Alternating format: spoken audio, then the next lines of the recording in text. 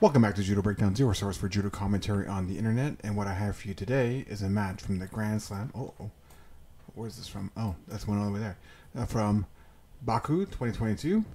And yeah, I don't know why the video started all the way over there, but let's get it started. Oops, sorry, I got it a little distracted. In white, we have Christian Parlati from Italy.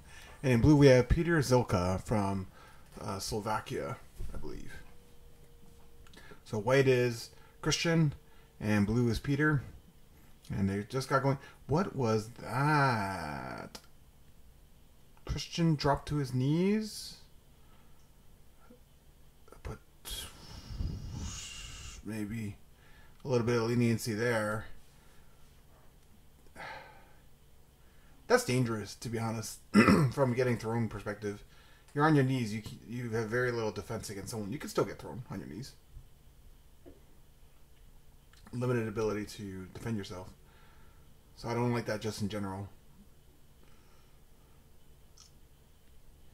Okay. Searching a little bit with that Uchimata by Peter.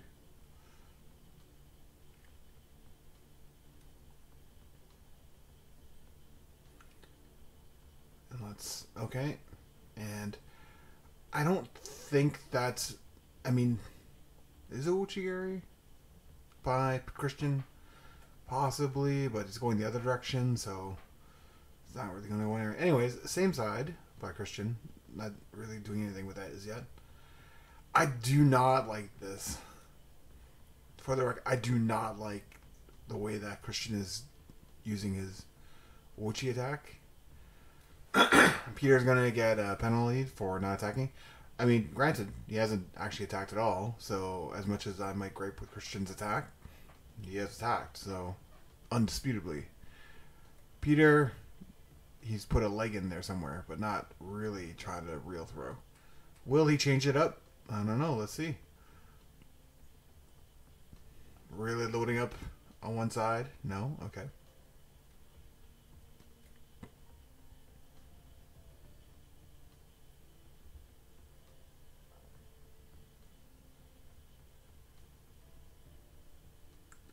Alright, so Christian has been going over the back.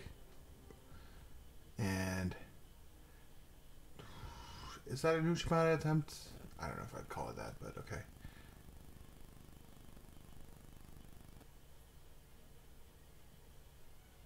Alright, so the question is, what is Christian going to do or Peter going to do? Peter's already down a Shido, so he has to... Okay. The drop there. That wasn't going to throw anybody. I mean, he's dropping on one side of the body, but the leg is going across and way too far away. It's really not going to do anything. Right, so... But he probably bought himself a little bit of time there in terms of the not throwing. Okay. Alright, so they're both getting Shidos now for not getting grips. I don't know if that's really what I'm seeing here. I wouldn't necessarily agree with that, although there's a lot of sort of not throwing, so I'd probably penalize for that. And now, see, what's funnier is actually this seems more egregious, not getting your grip than before, right? So the question is now, who's going to do something about it, right? You would think Peter has the more incentive because he's down 2 Shidos, right? So, and so I'd like to see him throw something. Oh, Wazari's called. Okay, caught him with the Uchigari, but you know, big difference is that he didn't catch. Oh, is he getting the hold down?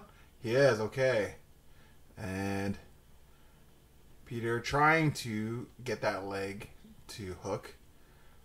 This might be the end of it. Yeah, it is. Okay, congratulations to Christian for the Ippon victory via hold down. I mean, he probably could have got the Ippon just off the hold down, but we already had the Wazari on the board, so good on him. let's have a look at that last sequence there. Okay, so he gets the uchi, and big difference between my criticism before and the way that he did it now. He didn't do it from his knee on the ground, right? And this is a lot more classic looking in terms of the uchigiri. So, although he does kind of go across the body. And now let's take a look. So he gets the rollover. You don't need a full rollover, right? And does Peter do the right thing here? It's not bad. Okay, I'm not gonna be too harsh. It's not bad. What I'll say is that if you're going to attack the leg to try to like break the hold down, this leg really needs to be almost kicking in a way. Like, not actually kicking, because how can you really kick from here? But like the force, the explosive power, this leg has to get past this blocking leg, this left leg here, right? And you can't do that if you're just sort of down. Now, it's not as if Christian is going to just allow that, but you know, that's something that I think you have to keep in mind, is that leg has to thread through. It has to kind of blast its way through, right? Alternatively speaking, if you find yourself in this hold down, let's just say, okay, you're not Deno Wazari and, you know, whatever, but you're just asking, okay, so what else can you do here? It's a tough one. It's a tough one. What I'd say is the big weakness of the position that Christian has, if we just back it up, is across the his right shoulder this way, right? And you know, Peter has the right idea, but I think he's grabbing the wrong thing.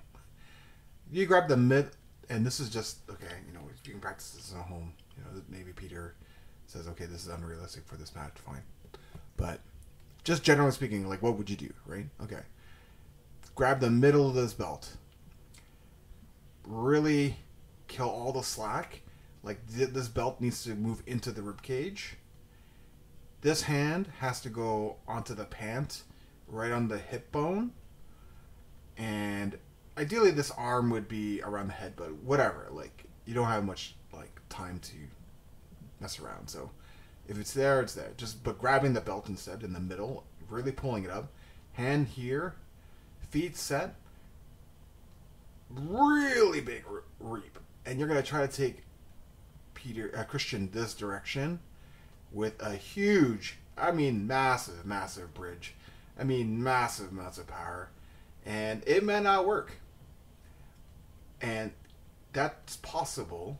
But what my plan B to that is, plan A, try to get the bridge over. Plan B, you lifted it enough that this leg is either off the ground or nowhere near as blocking. And as let's say it fails, it comes down, this leg scoots in and you can wrap, right? So there's sort of two parts to it. One is the direct threat, and then the second is in the reset, you can kind of entangle the legs and then break the hold down that way, right? But obviously I prefer the bridge to work, because then that puts me on top, then I can get the hold down, you know, and win that way. But it's a lot. It takes a lot, right? And you know, obviously Christian's not going to allow that. But the problem is, for Christian, is this left hand is floating, which is good, and it can block some. But this right hand is actually over the shoulder, grabbing the belt, the back belt here. Now, why is that a problem? As you bridge this direction, it locks this right arm under you, like Christian's right arm under Peter. So he can't pull it out in time to do any sort of meaningful block. The most meaningful block is really going to be the forehead here and maybe some hand. So I kind of tend to think, like, you know, you shoot for a bridge at 11 o'clock, an extremely shallow thing, not a 45-degree angle, you know, but like a what do you call it, 60-degree angle, I guess would be the natural thing. Anyways, something like that, like 11 o'clock, like something pretty shallow and big drives, like really, really big drive. But yeah, those are my thoughts. If you enjoy this video, consider hitting like, subscribe. If you want to add your own comments, please do. I always appreciate that. And until next match, have a great night.